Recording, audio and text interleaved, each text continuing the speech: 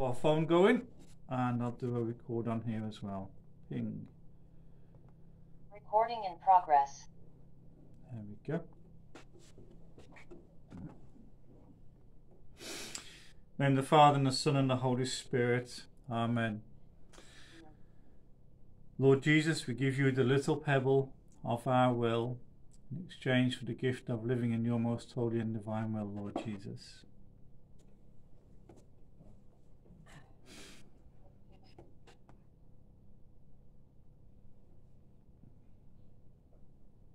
We fuse ourselves into your will, Lord Jesus. Fusing into your will every thought, every breath, every word we speak, every heartbeat, the flow of our blood, all of our memory, intellect and will.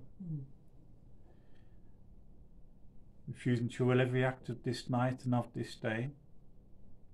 We make an act of abandonment to your will, Lord Jesus, and an act of resignation to your will.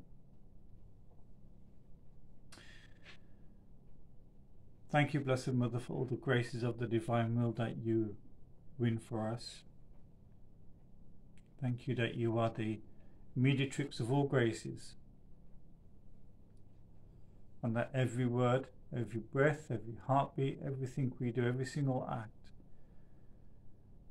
is made eternal and infinite. And we thank you that everything we're doing in the divine will is bringing the era of peace ever closer. And I pray, Blessed Mother, for everyone who is watching this on Zoom tonight, here in the lounge, or who will ever watch this video. I pray that the outpouring of light into their soul will enable them to live ever more deeply in your divine will.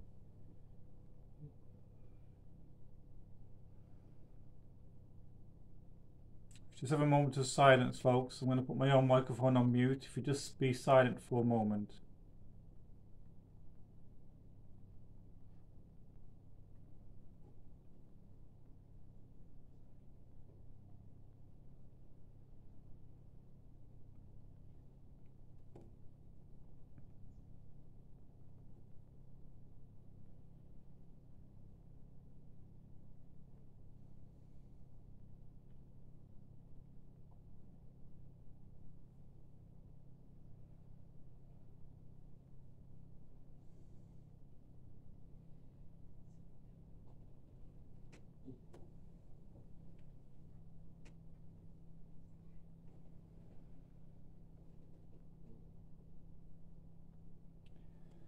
Hail Mary, full of grace, the Lord is with thee. Blessed art thou among women. Hail Mary, full of grace, the Lord is with thee. Blessed art thou among women, and blessed is the fruit of thy womb, Jesus.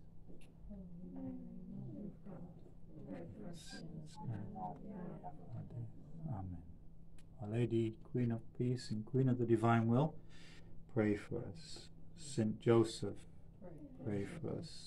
Servant of God, Louisa Picaretta, our patron saints. In the Father, and the Son, and the Holy Spirit. Amen. Goodness, welcome everybody. What a beautiful turnout. Well done. Superb. I'm going to begin tonight with initially looking at the book of Joshua, and then I'm going to go to Louisa. We're going to go to volume 20. I'm going to look at the fight. Gloves off. So, Joshua. After the death of Moses, the servant of the Lord said to Joshua, the son of Nun, Moses' minister, Moses, my servant, is dead. Now therefore arise, go across this Jordan, you and all this people, into the land which I am giving to them, to the sons of Israel. Now I want to just point out, God is giving Israel the land. Now Israel have to do certain actions to secure the land, but the land is being given. So the victory is assured. All right? The victory is assured. It's in the eyes of God, the land belongs to the people. In the eyes of God, it's merely got to be appropriated. Okay, so the appropriation is what's going to take place. Every place that the sole of your foot will tread upon, I have given to you as I promised to Moses. And then God describes the land. He then goes on to say, from the wilderness and the Lebanon, as far as the great river, the river Euphrates, all the land of the Hittites, the great sea, toward the going down of the sun shall be your territory. No man shall be able to stand before you all the days of your life. As I was with Moses, so I will be with you. I will not fail you or forsake you. Be strong and of good courage. For you will cause this people to inherit the land which I swore to their fathers to give them. Just be strong and of courageous. Be careful to do according to the law which my Moses commanded you. Do not turn from it to the right or to the left, that you may have good success wherever you may go. This book of the law shall not depart out of your mouth, but you shall meditate on it day and night, that you may be careful to do according to all that is written in it, for then you shall make your way prosperous and shall have success. So Israel's task was to be obedient to the revelation that God had given them through the Torah. That was the task for the Israelites. God, for his part, would hand over the land and its inhabitants into Israel's power. So, in a traditional invasion, the people invading have to do battle with the occupants. And when they've vanquished the occupants, then they can establish their religion. That's the way a traditional thing would go, right? Here, God has already established himself in the midst of Israel, and he's saying to Israel, just do what I tell you, and I will hand the land over with all the occupants. Okay? Now, how is this working for us? Well, let me just pull up a few phrases for you, which I want you to take note of. Okay? Every place that the sole of your foot will tread, I will give to you, as I've promised Moses. All right? Be careful to do everything according to the law that you've been given. Now, I want to take the book of heaven and apply what Joshua has said to Louisa's writings. Okay? And I'm going for volume 20, 19th of February 1927. I've just got to check on the room occupants to make sure everyone's still awake on this side of things over here. You're all still awake here? Okay. Because most of my congregation in this room is teenagers. Oh, thanks, Derek. You're welcome, Anna. So this is 19th of February 1927. All right. Means it was written 97 years ago. Okay, 97 years ago, according to my math. Jesus invites Louisa to fight. That's the headline, okay? The headline here, which, interesting enough, really runs a parallel with what God is saying to Joshua. There's a commission to go in and do battle. All right? Just as Jesus fights through his knowledges, through examples and through teachings, the soul fights by receiving them and by following the acts of his will in creation and redemption. Okay, so as I speak these words out, your battle is within, and you've got to learn how to receive these words to your interior.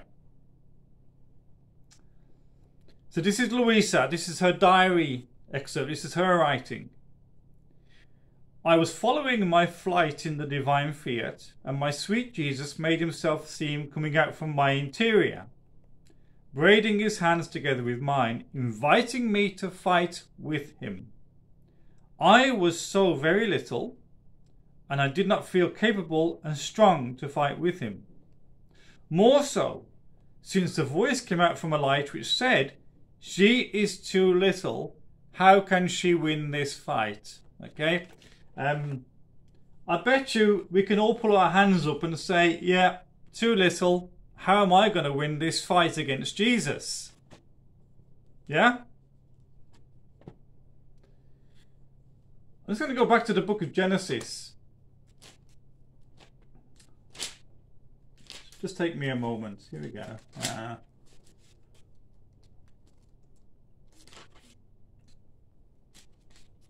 Jacob, and he fights with God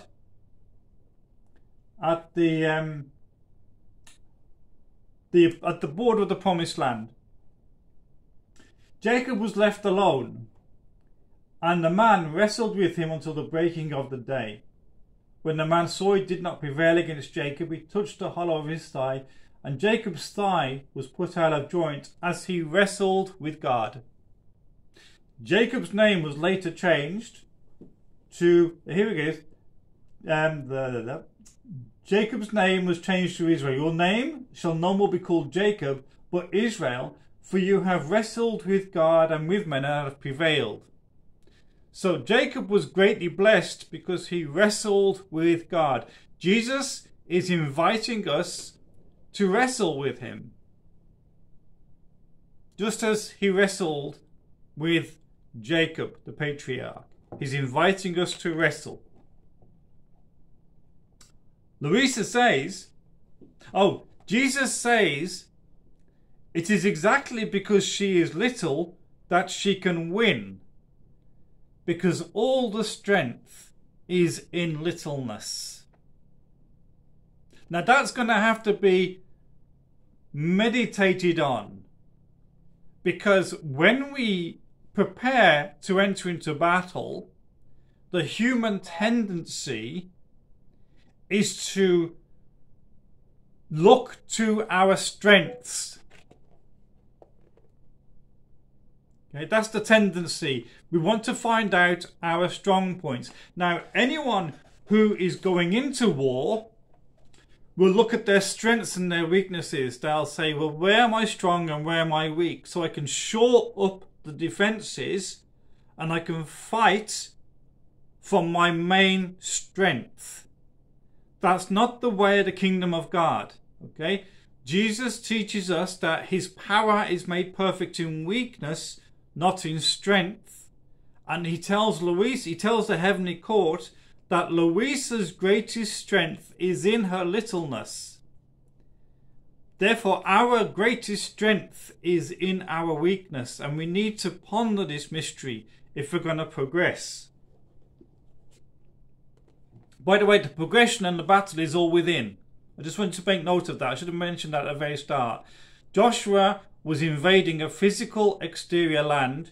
You are invading an interior land. We must always remember that. The kingdom we are conquering is within.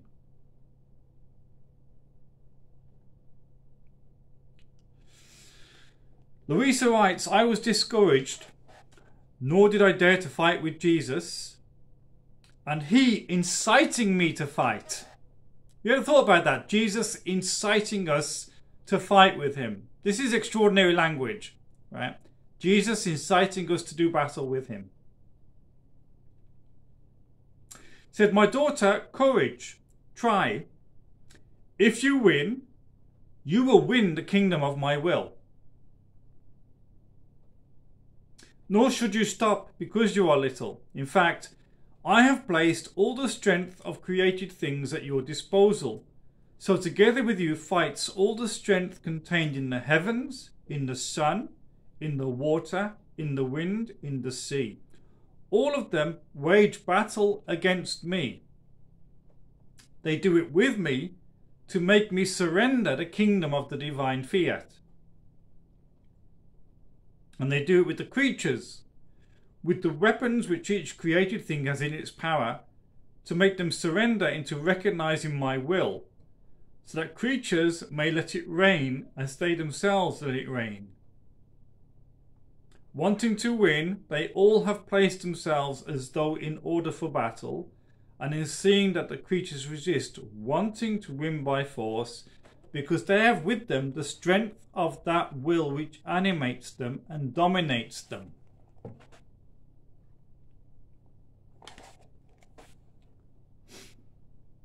With the weapons they possess, they knock down people and cities with such authority that no one can resist them. Now he's talking about the elements. When you think about the elements, only last week in America, they've had, I think, in excess of 300 tornadoes, and townships have been completely destroyed because of the power of the wind. We know a little bit about what that can be like in England when entire towns are flooded, and you see it happening in Southeast Asia with typhoons. You cannot comprehend all of the strength and power that all the elements contain.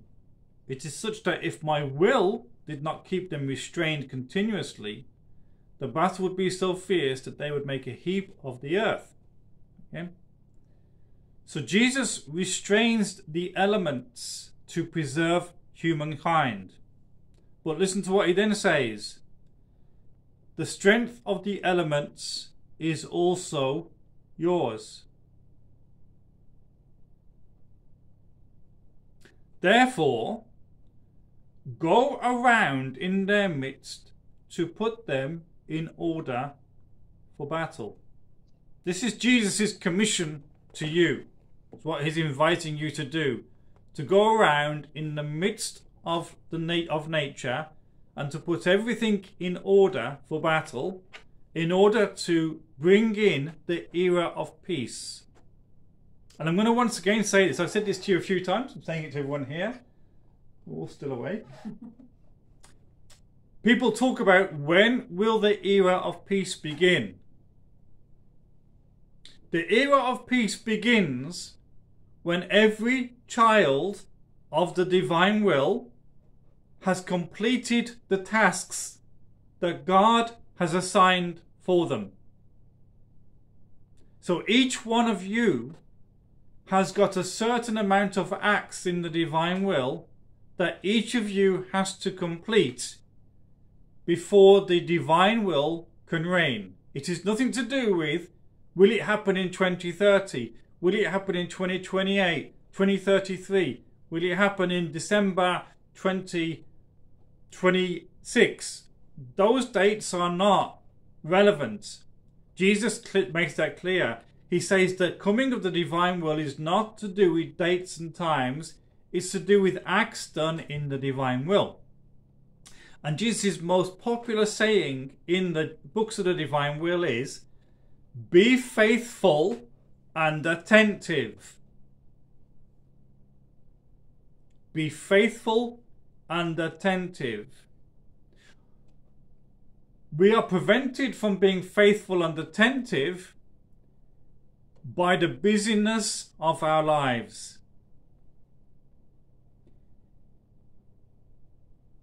If you went back to if you just went into a modern monastery or an enclosed convent, they are so faithful and attentive to the divine will in whatever way it expresses itself, because their lives are lived at a slower, more contemplative pace.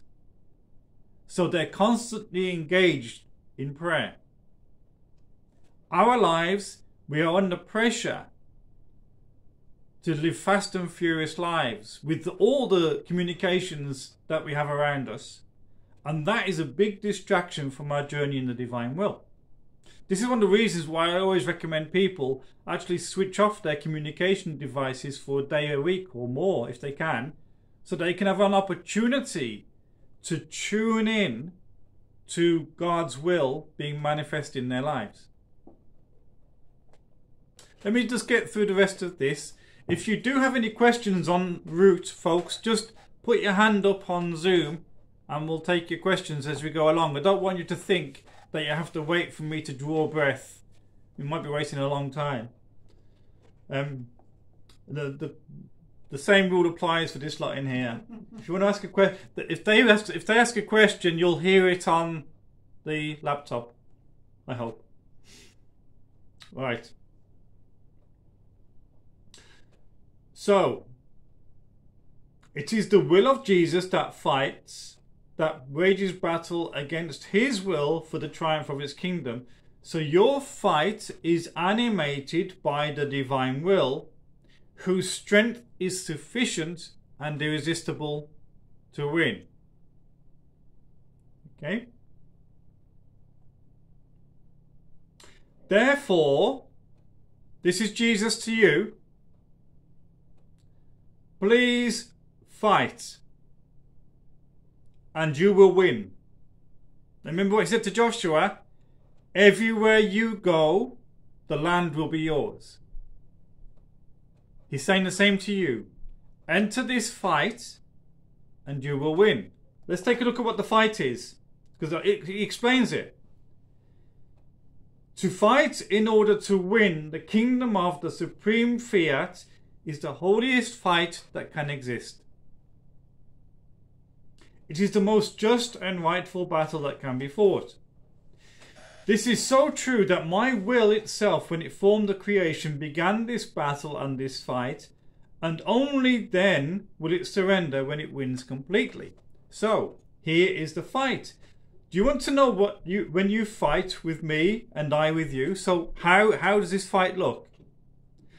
I fight when I manifest to you the knowledges of my will. So Jesus right now is fighting with your soul, because he's making manifest to you the knowledges of his will, and he's doing battle with your will, your ego, your fears, your anxieties, your worries, your own perceived strength. Because remember, he said to Louisa, it's your littleness which will win. It's not your strength which will win. It's your weakness and your littleness which will win. He looks for weak souls, not strong. So his will is fighting this. His will is fighting the darkness in your soul, because his will is light.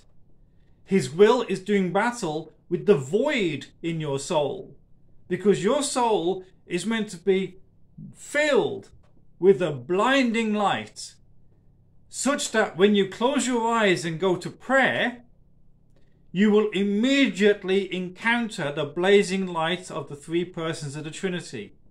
That's what prayer should be like. Okay, but instead what happens is when we go to prayer, we enter into this dark void and we search for the quiet whisper of God's voice. We hunt for it, and we're distracted by worries, anxieties, fears, doubts, meaningless thoughts, ideas and fantasies. All these things of the intellect and our human will are distracting us from God's voice in the soul. So God is constantly battling with our fallen nature to draw us into the fullness of that which He has called us to. Remember Exodus 14:14? I will fight for you. You have only to be still. Okay. Each saying, each knowledge, each simile about my will is one fight and one battle that I make with you in order to win your will, to put it on its place, created by us, and to call it, almost by fighting, into the order of the kingdom of my divine will. And as I do it with you, in order to subdue your will, I start it in the midst of creatures. So Jesus is at the moment fighting with you right now, in this very moment.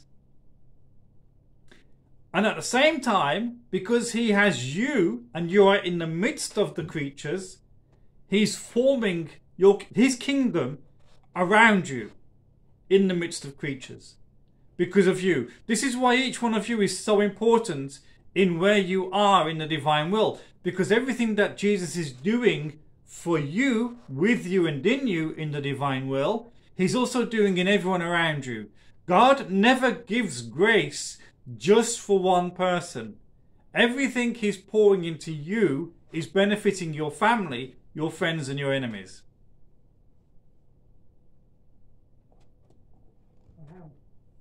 Oh, I got a wow from someone in the room. Everyone here is struck dumb. We are.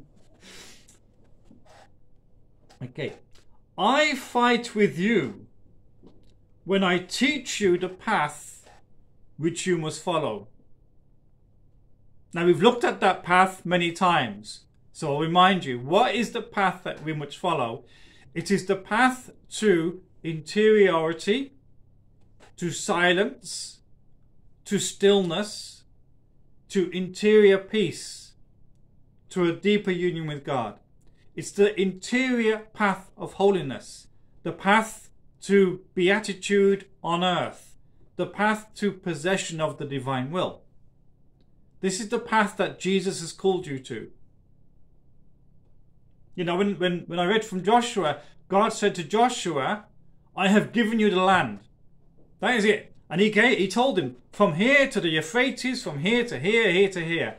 He told him, I have given this to you. Now, Jesus has given you the kingdom of the divine will. He has given it to you. What you need to learn to do is, how do I abandon myself completely so I can take possession of what Jesus has already given to me in his passion, in his death, in his resurrection? I fight with you when I teach you the path which you must follow, what you have to do in order to live in my kingdom, and the happiness, the joys you will possess. Why does he fight with us? Well, here's one example. When we are living in our flesh, we are looking at the joy, the false temporal joys of this world, the joy of having money in the bank, the joy of having a house, the joy of having a full stomach, the joy and the love of having possessions around us and goods, of materialism, relationships. But the true joy that you, each one of you, was created to have is the joy of fully living in the kingdom of the divine will. The joy of having the grace of beatitude in your soul. This is what you were created for. You were not created for all the stuff around you. You were created primarily for the kingdom of the divine will. That's where your joy rests. But we have to fight it. Even now, as I'm talking this, I can actually feel the resistance in people's souls, because it's like the word is going out and it's not penetrating. And I'm just going to say to you, you need to contemplatively receive these words. This is why silence is so vitally important on this journey, because silence enables us to receive into our soul the light that that word brings with it. Contemplation is ultimately us being silent before God and receiving everything that God is pouring in. So when we learn to be silent, God can take that word which is proclaimed. I'll give you a word. I fight by dint of light which my knowledges contain. So Jesus right now is shining light into your soul, and your soul is fighting against that light. I'm getting nods. Thank you so much for those of you who are nodding. Because it's so important to recognize that this is a fight, and that what we have to learn to do is to surrender and let Jesus win. Now, good old Gerard has put his hand up. Good old faithful Gerard. Understand that the battle is that we are trying to battle with Jesus rather than against him. So the battle is that we're trying to battle with Jesus? Yes. It's our human nature would be to battle against him, wouldn't it? Yes and no. So You see, to battle with Jesus. no, actually, if you were to do a honest appraisal of the interior life, you would find that your battle is against Jesus. We like to think we're fighting with him, but actually we're fighting against him most of the time. If you were fighting with Jesus, you would be in a state of beatitude. Yeah. What we have to realize is that our soul, as Jesus has explained, our soul is a huge void. And the reason it's a huge void is because of sin. That void is, if you look at the screens around you on there, most of the screens are black. All right? This is your soul. It's a void. It was meant to be blazing light. Your soul was meant to be the image of God, who is light and in whom there is no darkness, and there'd be no place in your soul where God was not. But there is, because there is the ego, there is the attachment to everything that is not of God, there is the selfishness, there is the attachment to sin. There could be sin in our soul, the pursuit of pleasure. All these things are in opposition to Jesus. So with all these things in our soul, we are fighting against Jesus, not for him and not with him. We're fighting against him. We also have fear, anxiety, fear of what Jesus might ask of me, wounds from the past, bad memories of the past. We've got all these things that need to be purified and cleansed, and the knowledges of Jesus are constantly pushing against these things, bringing light, bringing healing, bringing transformation, which is why we have to honestly appraise ourselves and recognize, if I truly wanted to be 100% holy, I would be. There would be no arguments. Okay, if I truly, honestly wanted the grace of beatitude and was ready to surrender and give up absolutely everything to attain it, I would get it. And I've heard this is not from me. I've heard this from many experts on the spiritual life over the years. You know, from Cistercian monks to saints of the church. You know, it's a very simple thing. We wrestle with God. We are like Jacob. We wrestle with God constantly. There's only one person in human history who did not wrestle with God, and that was the Blessed Virgin Mary. Well, even she says, every moment of every day she had to put her will to death. She had to sacrifice her human will every moment of every day so that the divine will could reign in her. And she said she suffered the greatest martyrdom in that respect. I'll keep going.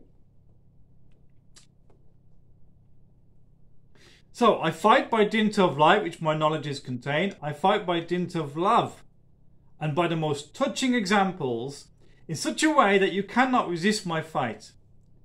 I fight by means of promises of endless happiness and joy. My fight is persistent, nor do I ever become tired, but to win what? Your will. And in yours, and this is a real amazing punchline, folks. This is an amazing punchline. So, I fight to win your will, and in yours, those who will recognize mine in order to live in my kingdom. So, within your will, there are those who will recognize Christ's will to live in his kingdom. So you have to say, okay, who is in my will? Your spouses, your children, your friends, your enemies, all these people around you who you wish to live in the divine will. They are in you. And Jesus says this, right? I'll repeat it again. My fight is persistent, nor do I become tired, but to win what? To win your will and in yours, those who will recognize mine in order to live in my kingdom. And you fight with me, not for me, with me, when you receive my knowledges, and placing them in order in your soul, you form the kingdom of my supreme fiat in you, and fighting against me, you try to win my kingdom. It's interesting language, isn't it? Very interesting language. I just repeat, by the way, in case you're sort of thinking, I want to find this reading. Volume 20, okay, 19th of February, 1927, all right? Each one of your acts done in my will is a fight that you make with me. In each round you do through all created things to unite yourself to all the acts my will does in all creation. You call all creation to wage battle in order to win my kingdom, moving my will, dominating in all created things, to wage battle against my will to establish its kingdom. This is why in these times the wind, the water, the sea, the earth, the heavens are all in motion more than ever, waging a battle against the creatures as new phenomena occur, and how many more will occur, destroying people and cities. Because in battles it is necessary to dispose oneself to suffer losses, and many times also on the part of the winner. Okay, so I ask you, there's a question. Are you disposed to suffer losses in this battle?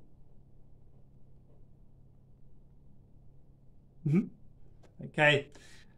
Anybody want to know what sort of losses? Go on, Ellie. Ego. Thank you, my wifey. My wifey just said the ego. Go on, Ellie. No, that wasn't an answer to your question. It was just a bit of my observation and probably a question as well. Fire away. Yeah. So it's like, Gino gave an example of the fight and how Jacob was fighting God. So God, or angel, effectively God, comes Jacob to help to become him weaker, putting out his hair power. But it's the same. So it's a lot of hope for us because God is interested for us to fight and to be weaker, and He will come and help. But how do we? So do you think He comes to our weaknesses and gets like very individually, and we need to recognize that with self-knowledge? Brilliant. That weakness which He puts us out. Brilliant. Or is there like, no, for all of us the same rule, the same kind of like weakness? Well, every single one of us is different. Even if let's just say you and I were both struggling with anxieties, if we examine them, we both find that they're very different but similar. Okay? So every human soul is created in the image and likeness of God, which suggests that we're all the same because we're all created in His image and likeness. But every single one of us is slightly different in the way that the soul looks, the way we are. So we've all got differences, but we've all got similarities. Now, if you go to our weaknesses, your weaknesses, this is kind of like the teaching on self-knowledge. Your weaknesses are most perfectly displayed in the people you do not like, or in the behaviors of people that you don't like. So, for example, you might, let's just say you have somebody who's a friend at work, and so it's somebody you like, it's a friend, but they do things that annoy you, or they do things that you criticize or that you don't like to observe and so on. That is God showing you that there is something in you that you do not like. Okay, now that's self-knowledge. That is the classical teaching on self-knowledge. All right, it's not a Derrick theory. That's just a classical teaching on self-knowledge, that when we see a behavior in somebody else that we do not like, It's merely revealing to us something in us that we do not like. Okay? That means that there is a weakness in us that we are not reconciled to, because the important thing with self-knowledge is it's not something that is necessarily sinful. Oh, thank you, Gerard. What if that behavior is sinful? Again, you who are without sin, throw the first stone. You see, let's just say a person has a weakness which is, let's say, lust is your weakness. Now, lust is not sinful if you do not act upon it. The weakness is in the soul. You recognize you have a weakness in the soul, be it lust, pride, avarice, greed, whatever. You recognize the weakness. You learn to love the weakness because you recognize that actually Christ has redeemed the weakness. And therefore God's power rests upon you because you're not giving life to the weakness, but you have reconciled it through confession, for example. And then God can heal that wound, but you recognize it's there. Now, I'll give you an example of this from the church fathers. One of the early church fathers was known for his purity. He was a monk, an old monk in his 70s and 80s. And he had people who would go to visit him to receive counsel. And he was known for the purity of his counsel. Now, when he's in his 80s, right? He's renowned for his purity, so you'd think he's a safe bet. But he wrote in his writings, he said he fell into a grave sin, a sin against purity. Consequently, he repents, goes to confession, repents, is restored to grace, and he recognizes that the fall into impurity was in itself a grace because it enabled him to be purified of the pride he personally felt over his own purity. Yeah, so the sin itself, eventually, because he sinned and repented, is redeemed, and he recognized he wasn't as pure as he thought he was, and therefore the weakness became a strength. Yeah, this is the journey we all have to go on. We need to learn to confront our weaknesses, to not be scared of them, and to reconcile them, and to love our weakness. This is our battle. And what Jesus is trying to do with us is the battle of self-knowledge. He's trying to teach us self-knowledge through the behavior of other people. And our wrestling matches, Jesus is saying to us, this is what you're like. And we're saying to Jesus, I would never be like that. And Jesus is saying, but it's exactly what you're like. And we're saying, no, I'm not. I'm nothing like that. I would never be so proud, arrogant, and everything else, vain, etc. But Jesus is saying all the time, look, everything you see in another person that you can criticize is a weakness in your soul. Now there's a knowledge which brings light to the soul. And there's a fight which takes place. Self-knowledge and humility are two of the most important things that you can experience on the spiritual life. Two of the way beyond any perceived visions, consolations, words from God in inverted commas. I know lots of people who might have experiences of dreams and visions, and they might have experiences of God's touch and God's holiness and so on. Self-love is more important. Not self-love, self-knowledge. Glad the room's here. Self-knowledge is more important, and humility, because on the wings of self-knowledge and humility, you can fly all the way to the grace of beatitude. I haven't finished this chapter yet, by the way, so I'll keep going. But please, if you do have any questions, just chip in. All right, feel free. Oh, we got a question from someone in the room. So, say you've got a problem with anger.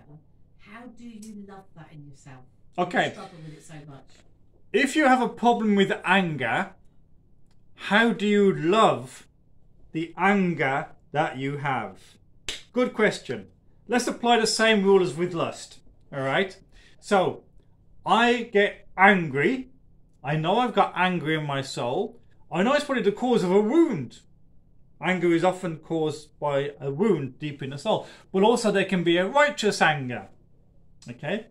So what do we fight it with? What is the antidote to anger? Peace. Yeah. Perhaps love. Peace. Yeah. So what we have to do is we have to focus on how to grow in peace. The anger's still there, and we love. So the steps to reconciling the anger. Step 1: recognize the weakness. Okay. Step 1: recognizing your weakness. Step 2: being reconciled to your weakness. So rather than saying to Jesus all the time, if only I didn't have this problem, I would be a much happier person, I'd be super duper holy. Okay? Reconcile yourself to the weakness. Remember, St. Paul said, 3 times I asked the Lord to remove this thorn from my side. So Paul had to reconcile to the weakness. Okay? Step 3. So 1, recognize it. 2, be reconciled to it. 3, integrate it. Integrate it. So recognize I have anger in my soul, but I'm not going to give life to it. So you integrate it. I have it. It is there, but I'm not going to give life to it. Step 4, I love it because Jesus has redeemed it. Jesus died for me and has saved me from this sin. Now, this is where the salvation of Christ doesn't just become sometimes salvation is like, oh yeah, I made Jesus my Lord and Saviour in February 1991. Yeah? So it's like 30 odd years ago I made Jesus my Lord and Saviour. Well, what about making Jesus Lord and Saviour every moment of every day at the deepest core of your being, in the deepest, darkest wound in your soul? That is salvation. The fact that you need to be saved every moment of every day. Then you have salvation. Okay? You put your hand up again, Ellie. It's really good. Oh, my wife likes that. Oh, I'm so sorry again. But yes, so I'm just wondering, someone asked about that anger issues, and because I had similar thing with apathy, sloth, that sort of thing. So, but I haven't made it perfectly, but I just discovering it now. So, but I apply St. Ignatius 14 rules on it, and it really works. So I wonder if someone has the same issues with anger or anything else, would that be possible to apply? Take me through that again. The St. Ignatius what, sorry? St. Ignatius 14 rules, or is it 12 rules? I can't remember. Oh, right, okay, yeah. Of course, this is these writings are genius. I was also going to suggest that recognizing that, looking at virtue, okay? All too often, when we're looking at virtue, we're thinking about living the virtue out in such a way that we're never going to fall, we're never going to fail. Well, actually, the life of virtue is a battle. And virtue itself, for example, let's say the virtue of patience, the one that everyone laughs about. The virtue of patience is only exercised when you feel impatient. All right? You have to battle. So patience isn't really being exercised if you're not feeling impatient. It's like any exercise. If I was a weight trainer, okay? I am, so. But if I was an avid weightlifter and I'm on my bench doing this all the time, let's just say I do 10 and then I sit up and think, all right, I'm done. Now, I'm not sweating, I'm not working, I'm not really exercising, I'm not going to improve myself. I'm not going to grow. You grow when you get to the point of failure. That's exercise. That is proper exercise. When you get to the point where you're going to fail. Now, this is really, really important with the practice of virtue, because we often will try to live a virtuous life on our own strength. And we have to learn to live a virtuous life in God's power, not our power. The word virtue actually means power. And in the Divine Will writings, Jesus says that it is his virtue that must be alive in the soul, not my virtue, his virtue. And therefore it is his power, it is his purity, his patience. When was Jesus patient? Was it when he was nursing at Our Lady's breast? Or was it when he was dying on the cross, waiting for death to take him? You see, it's easy to be patient when everything is good. But the virtue is exercised when you're at your limit. So purity of heart is easy for me to exercise here and now, sitting in front of you. But what about if I was in a brothel and I had to say, right, I can't look and I can't do anything. I'm pure. I'm giving over to God. Then the virtue is being exercised. Don't go into a brothel, by the way. It's just a purely metaphorical. Probably not a good metaphor, but that's just a way of putting it, all right? Now, I'm going to keep on with Louisa's time. I'm going to watch my time a little bit.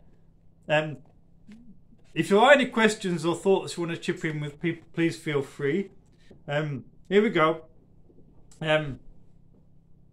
Therefore, I fight with you, and you fight with me. So this is where Jesus is giving us a knowledge on his divine will for our interior life. Remember, the prophet Isaiah says, I will lead the blind in a way that they do not know. Now, Jesus is revealing to you.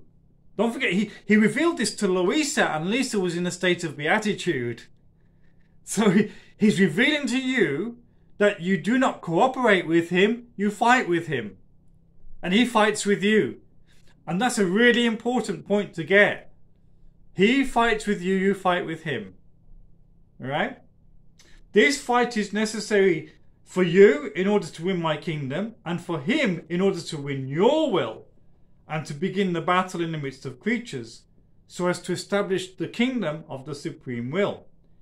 I have my will, with all its very power, strength, and immensity in order to win.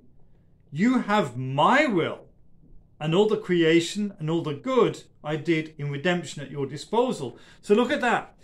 Jesus is your Redeemer. Can I ask you the question? Are you taking the goods of redemption and appropriating them in every moment of your life? Or are you trying to live your life every day by your own perceived strength? See, Jesus has placed all of the goods of redemption at your disposal. Are you applying them? It's the application, the appropriation of the goods of salvation and redemption, the appropriation of the divine will, which will enable us to grow in holiness. If we're trying to do it by our own efforts all the time, the only thing that's going to grow is pride.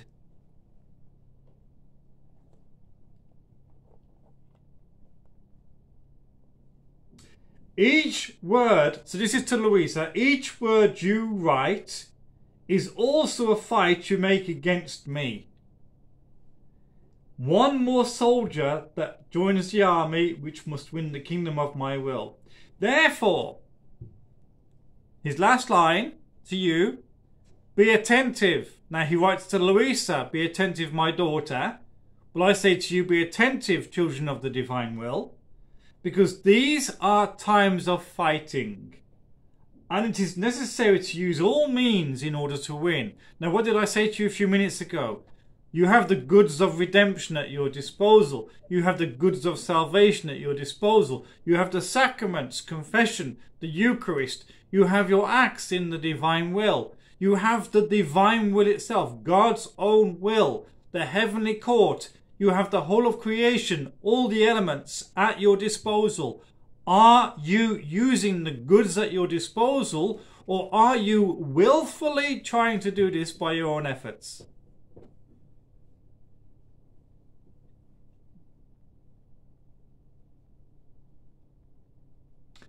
I'm going to ask you to ponder that over the next week.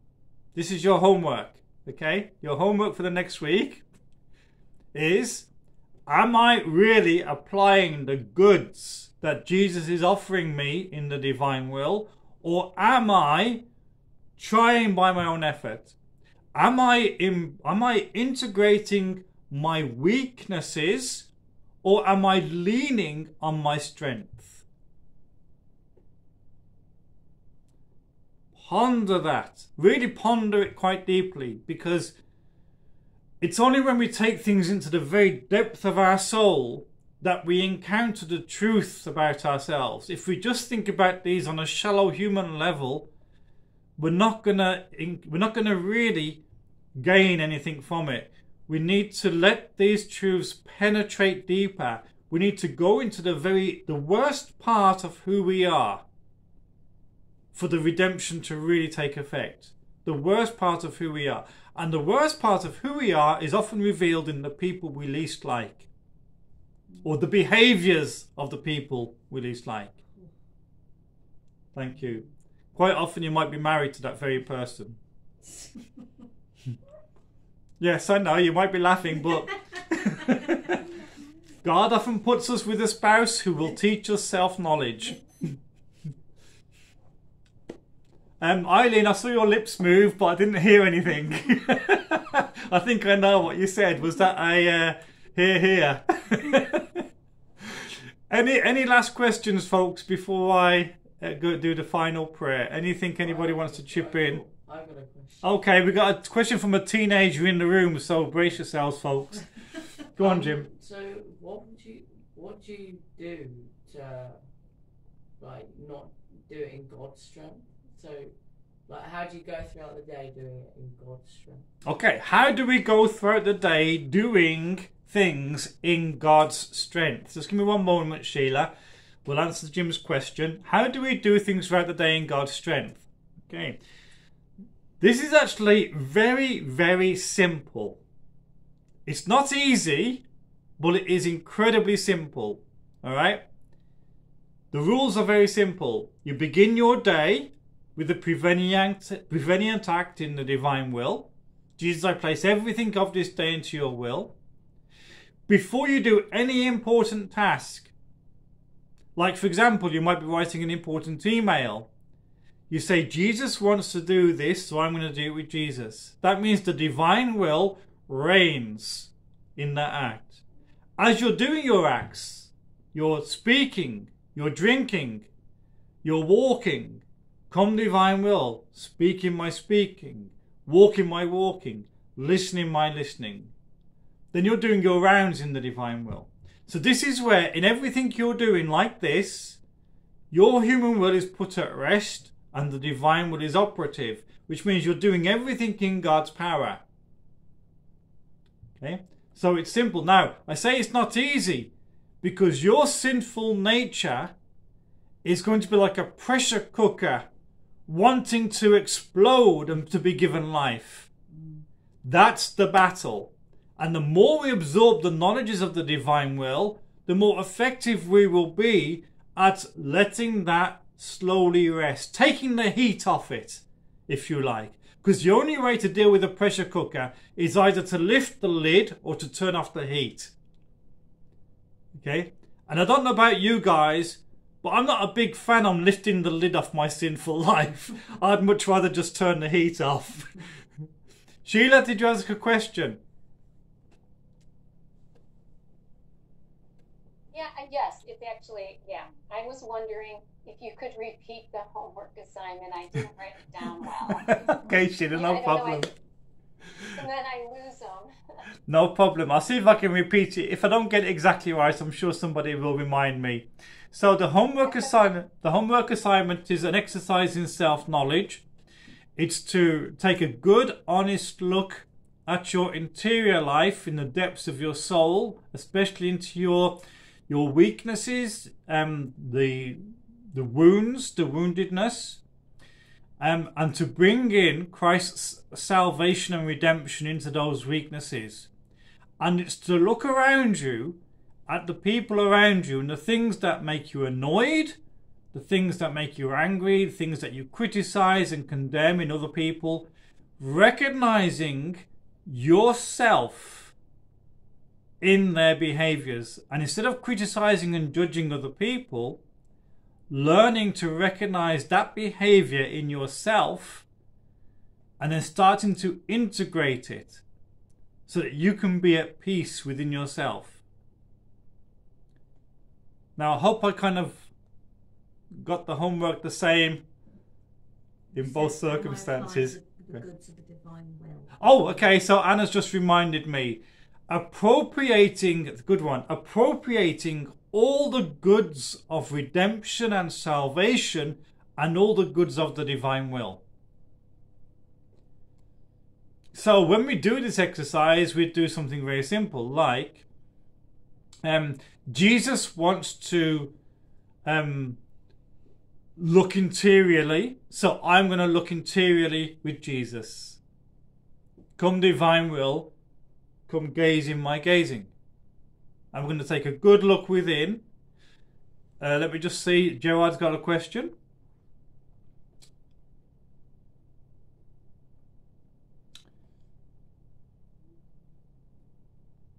So let's just say, so Gerard's written, what if you see something sinful within us? Listen, the whole, when you go to confession, what you're meant to do before you go to confession is look inside and ask God to reveal your secret sin. You know, it's one of the Psalms, I think it's around Psalm 46. Reveal to me my secret sin, my hidden sin. Only God can reveal those sins to us, which is why when you go to confession, you need to have a sit down and an examination and say, okay, God, I can see there's something sinful in me. Now, bear this in mind. Sinfulness within you only becomes sin when you act upon it. You have to remember that. When you look inside yourself, you might see lust, you might see pride, you might see narcissism, you might see hatred. You see, you might feel hatred towards somebody. It's not a sin if you're not acting on it. Sin is only sin when you actually take action. It's good to confess the corrupt nature that's going on inside you. It's good to bring it to confession. But it's very important to recognize that if you haven't done anything hateful, then you haven't committed a hateful sin. Yeah? So if you don't do it then? If you don't do it, you haven't sinned. Yes, thank you. That came from one of the young members of the group over here. Okay, Gerard, I'm going to start charging you. No, it wasn't quite what I meant. So I've got a kind of an example. I go to this club and there's people there that are often using Jesus' name like a swear word, and just that obviously is what you're talking about that annoys me. So I don't know what that's saying about me, but I'm trying to tell them not to say that. So should I just be keeping quiet? That's what I am. Well, whether you're going to challenge people or keep... Is that something because that annoys me? Is that saying something about me? Okay, so in the teaching on the interior life regarding growth in holiness, Teresa of Avila and commentators on Teresa of Avila say, as we're progressing let's say we're in the third mansion of prayer and God is trying to draw us into a deeper mystical experience of prayer. Often one of the obstacles to growing into that deeper interiority is our self-judgment on other people. Whether they're doing right or wrong is irrelevant. It's our judgment. This is why I tell people that we must not criticize Pope Francis. Lots of people love to criticize him and seem to revel in it. Forgive me for my language there, but the criticism of other individuals and the judgment of them is incredibly destructive to the interior life. Incredibly. We have got one vocation, one commandment that Jesus gave us, which was to love one another. To love your enemies. That's the commandment. So, criticizing and sitting in judgment on other people is preventing us from growing in holiness. And this is why, when I talked in this session about we are fighting with Christ constantly, Christ made it clear, do not judge, lest you be judged. So when we judge other people, we're fighting. We're fighting against God straight away. Jesus gave us one commandment, love one another. If anything, and love your enemies. If we are not loving everyone, without excuse, without boundaries, if we're not loving everybody, we're fighting against Jesus. Against him. Now, this is so clear in the writings of the saints and mystics. Our problem is we're surrounded by so much garbage on all these internet blogs that we think it's okay for us to behave like those people. It is not. When you read the writings of the saints on the spiritual life, the church fathers and everyone else, they are totally for the teachings of Jesus. You do not judge, you do not criticize, you do not condemn, you do not behave like this, you love. Love, love, love. And you people are the end time saints. You're called to love above everything else. More than anything else. And criticizing and condemnation and everything else, judging other people.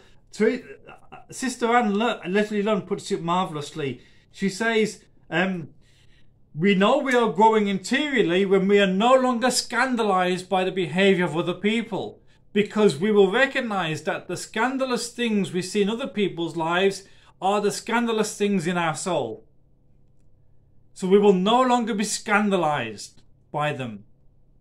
Now these are the hurdles, people of God. So you might be thinking to yourself, gosh, I'm always criticizing, I'm always judging people. How do I get over this? How do you think? By God's power at work in you.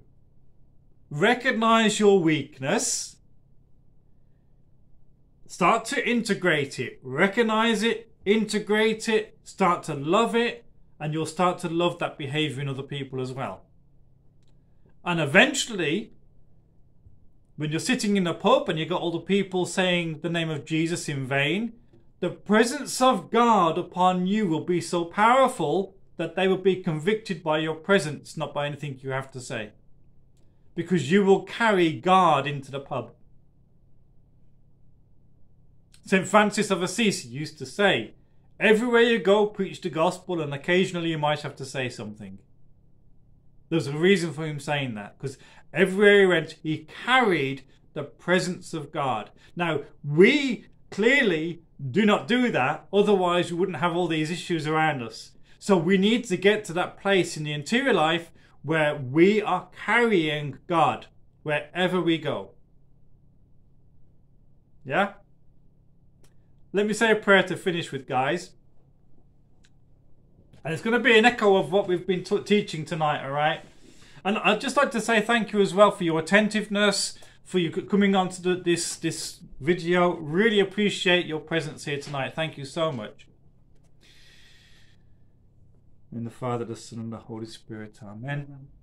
Jesus, you want to pray, so I'm going to pray with you, Lord Jesus.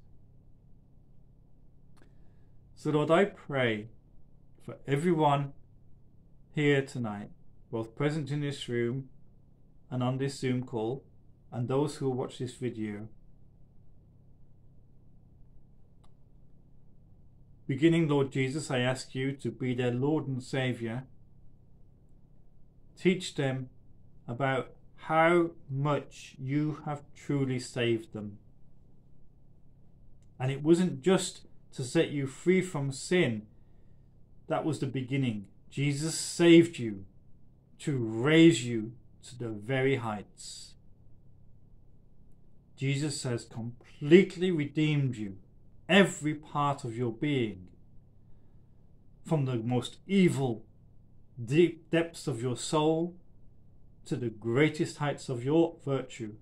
Everything is redeemed. So Jesus, I just ask you to pour out your glory upon every one of them. The heavy weight of your glorious presence.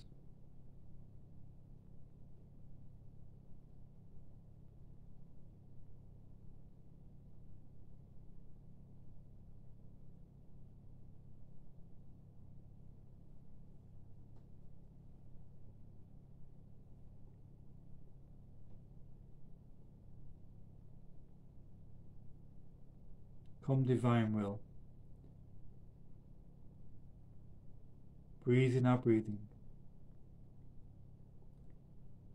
Think in our thinking. Pray in our praying. Beat in our heartbeat.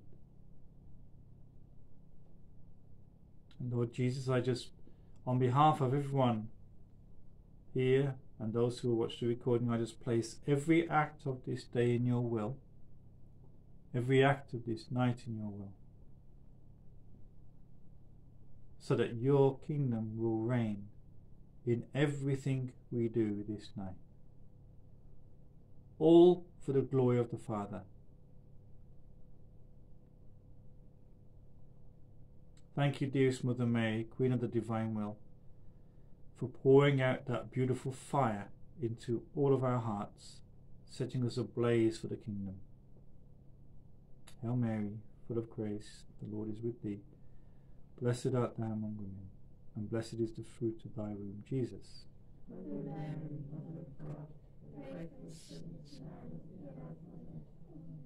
Jesus, we thank you for the glory of your divine will. Thank you, Blessed Mother, for all the graces of the divine will. Thank you, Louisa, that you're interceding for us and that you're with us.